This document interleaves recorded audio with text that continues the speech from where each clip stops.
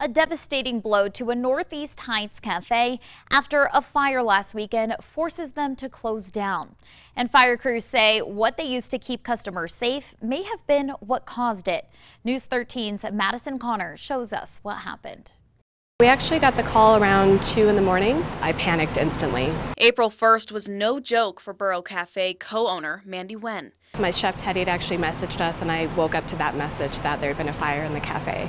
That fire started here in the washroom, closed off from the rest of the restaurant. We kind of benefited from the way the build out is set up because it was able to be contained to the room. While the layout saved the restaurant, it also is a big reason for the entire cafe now being closed. Crews have to come in and not only fix damage from the actual flames, but also the smoke and soot.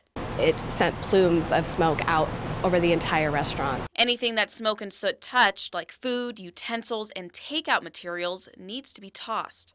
The chemicals from that fire can actually corrode equipment, meaning thousands of dollars lost and at least 20 grand just for cleanup and repairs. That process right now just feels very overwhelming. Investigators believe the fire started from chemicals they and many other businesses use to clean.